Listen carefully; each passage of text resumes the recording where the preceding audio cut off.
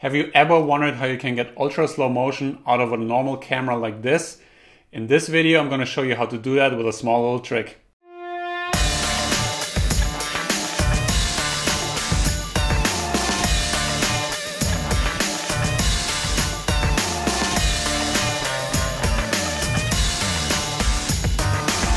So let's say you forgot to shoot in slow motion and you need slow motion in the edit, but you can't reshoot it. Or you shot in slow motion, but you just need that extra little bit of slow-mo, but the frame rate doesn't allow it. So this is the Sony a6500 and it can shoot 120 frames per second.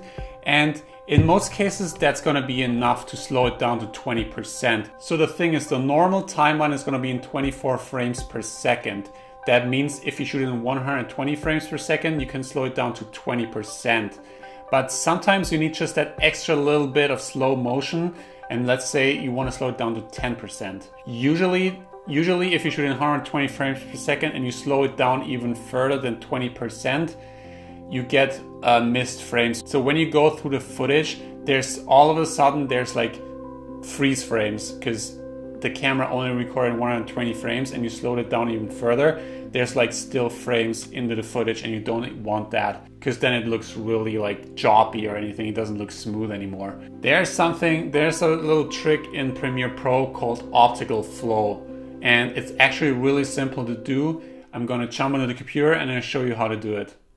So I got this clip here and it's just me throwing up the bottle cap into the air. And it happens pretty fast, and I actually shot this in 60 frames. So I shot this in 60 frames, and now you can, because the timeline is in 24 frames, you can slow it down to 40%. So let's slow it down to 40%. Everything looks fine. So, because the time here is so short, where the cap is in focus and everything, I wish I could slow it down even further. So 40% is the limit, but let's say I want to slow it down to, let's say 15%, which makes it shot in 60%, and 15% is way over the max that you should slow it down. So when I see how choppy it is, and that's why, because like if I go through the footage, see, there's like freeze frames there. So that's why when I play it back, it's like choppy.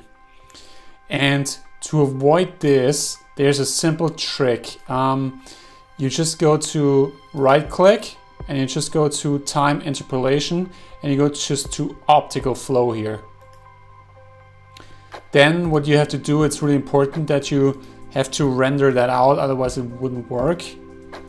So let's render this out real quick, set an in and out point, hit up render into out here, and it just renders that. And now when I play back, it's way smoother. And there's like two ways to do this. Either you change it here into the optical flow, and then you could also use the time remapping keyframes here if you just want to slow down a certain part, or you just go directly into speed and duration, and you can slow it down and change it here. So there's two ways to do this, whichever you find more convenient. And this, you can't use the keyframes. You have to keep in mind, you can only do this with footage where there's not a lot of movement. See here, like this is a little like wobbly. You can't really notice it when it's like happening like this. Maybe 15% is a little bit too much, because remember we shot in 60.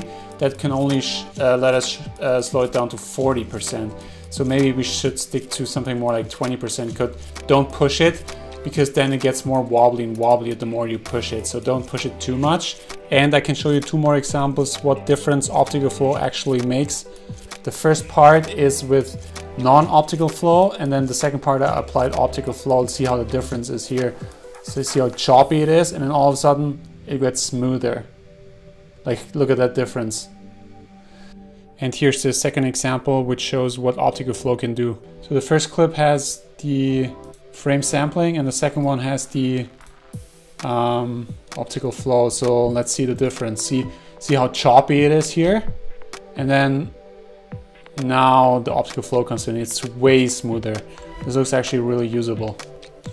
The only thing with optical flow is that you can't use it with all kinds of footage. You can only use it with footage where there's only one moving part and there's not much moving into the clip. But I'm going to show you what I mean by that. So here in this clip, there's lots of stuff moving. There's lots of moving parts. There's not just one element that's moving. So this was shot in, let's see. So this clip was actually shot in 24 frames per second. So let's try and slow it down with to 50%, but that's not like pushing it too much. And let's apply optical flow here and render it out. We're probably gonna see like lots of weird stuff going on. So let's play it. Yeah, see, like this looks just weird. So this is not working here, optical flow. You can't use it on any type of footage. This is not working at all. Because there's too many moving parts here. You can see when I play it back, it just looks so weird. So you have to keep that in mind when you want to use optical flow. But if you just have one moving part, it's a good way to get super slow-mo that looks smooth. So I hope you find this video helpful and you learned something today for your creative work. If you have any questions, let me know down in the comments and I will answer them. Thanks so much for watching and sticking around to the very end, and I'll see you guys in the next video.